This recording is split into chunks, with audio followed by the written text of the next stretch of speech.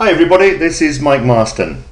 I normally like to make a video when I'm getting a few questions asked, so we can try and cover everybody. People are asking about backup and restore. Now, I'm in a graphic at the moment just talking to an FG, and as you can see under utilities, you can do a backup. So if I was to back up this project, we've added a new feature now where you can back up the history database. So that's quite important, and that will just drop that in the web folder of the backup. Now, some people have said, well, then I've got to go into FileZilla and find the backup. Well, let's just do that. So I go into FileZilla, go into the SD card, go into web. When you make your first backup, it will create a folder called CPT Backups, and then inside there you're going to have all kinds of different names. And that's fine, you can still keep doing it that way. So you could FTP that back to your PC, and keep it on the SD card, or both.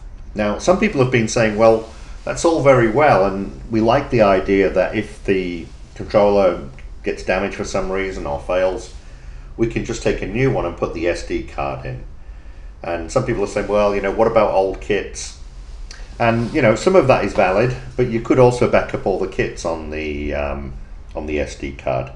Now, some have also said, with new versions of CPT coming out, we have to keep adding new kits.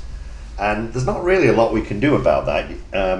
Even though you're using a new CPT, the only kit at the moment that you would need to change, and that would be to get the graphics right, would be the actual CPT service kit. So going forward, we're going to make sure that doesn't happen. But anyway, let me just show you these new features in the actual CPT. So I'm using a December version, it's available. Some people have asked about the expiry date, which is currently 2015. Later this year in 2015, that's going to be removed, and there'll be no time limit. And the reason for that was everybody just wanted to make sure all the features were there. So I'm in CPT. You see this icon here, you've got a little icon called Tools, Backup Management. If you go to Tools here, you can also see you can access it from there. There's a number of new features. So what I will do is I'll just do it from the toolkit here. It's actually the Backup Management here. So I just click on this little toolkit, and it asks me to log into the FTP, just say yes. And then you'll see what it does is it comes up with remote and local. So remote is your SD card, and as you see, I've got lots of projects on here. And I've also got my local, which is my PC. So it's really quite nice. So if I wanted to actually just download something, I just hit the download.